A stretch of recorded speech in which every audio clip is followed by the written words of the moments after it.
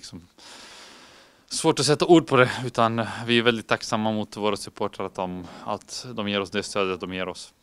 Det är det här jag ville, men ja, när de väl ställde sig upp efter att de hade sagt att jag förlängde, wow. Alltså, gåshud fortfarande liksom. Det är, ja, som sagt, det enda jag kan säga är tack, jag är så tacksam. Nej, men magiskt. Det var riktigt skönt. Inramningen var på topp och familj och vänner var här, så det var jätteskönt. Nej, men det känns väldigt bra. Det var en ganska tuff match ändå, men vi klarade det till slut och vi trodde på det vi gör och till slut så får vi in 3-1, så det är skönt. De har några farliga spelare och vi var beredda på det. Sen så målet som de gör kanske lite slumpmässigt, om man ska säga så. Så vi kommer väl ner lite i tempo efter det målet. Har lite svårt att komma upp igen för vi startade väldigt bra. Kom ut i andra halvlek och vände på steken. Ja, vi dominerade tycker jag matchen fram till dess liksom att det var typ, vad ska man säga, ja, det var ju det liksom, det var det sista som behövdes, utan vi var bra, vi gör 1-0, men sen därefter efter minut 30 kan jag tycka att vi tappar lite och går ner oss lite till halvtid, kommer ut till andra halvlek och totalt dominerar liksom. Så som jag sa, vi visar verkligen styrka i andra halvlek. Det är viktigt att få målen, speciellt i andra halvlek, och ja, men man känner att publiken är med en och då är det tufft att vara på andra sidan, det vet jag själv.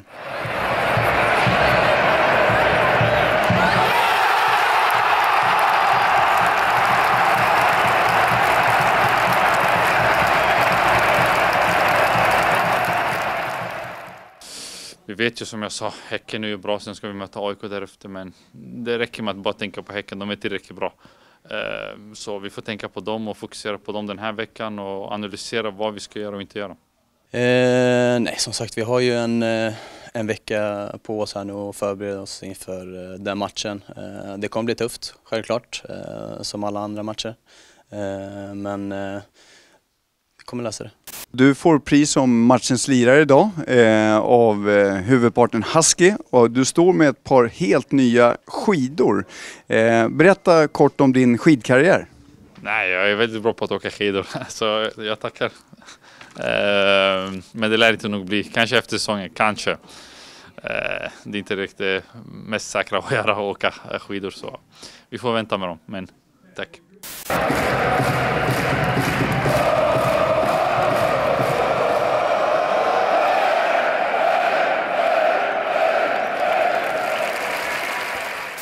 Important, very important. 3 points for us and start winning. Always with expectations, and first game at home. Perhaps I said before the game, someone could expect an easy game, and we were saying all the week with the guys that it will be a very, very difficult game, and I was not wrong. I think we started the game very well. We tried to put pressure, especially the first 10-15 minutes. I think we did well, creating some chances, but unfortunately we couldn't score.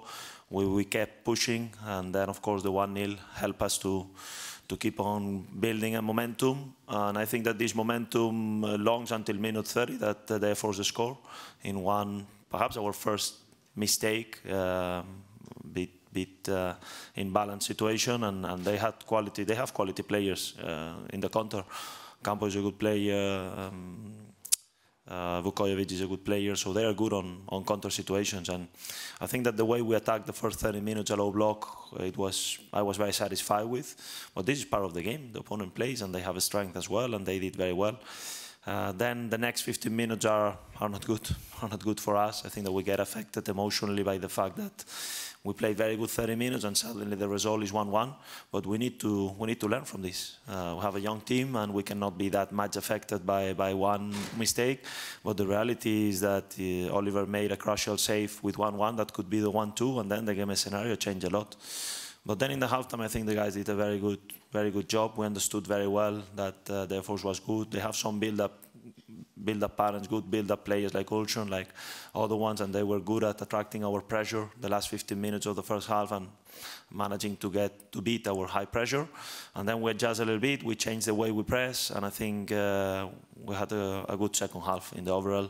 We spoke about having this winning mentality that is not only to put in the walls, just not only to say it, but to mean it. And for me, the calm, the matureness that we faced the second half, you can say, of course, the second goal is a quality action from Victor. I think it's going to be an important goal for him. And then, okay, the third goal was perhaps a bit lucky, but we created chances enough to score in any other situation, the third goal. So in the overall, I'm very satisfied with the game. I think that it's a bit bitter feeling because these 15 minutes in the first half. And then perhaps, they first have quality players and they create more chances than we would like it. But I think it's a game that we can grow from and learn from, and that's going to give us confidence for the future. So in the overall, I'm very satisfied for the job of the guys and for the amazing support. It's always special to play at home, the premiere, but unbelievable atmosphere for 95 minutes.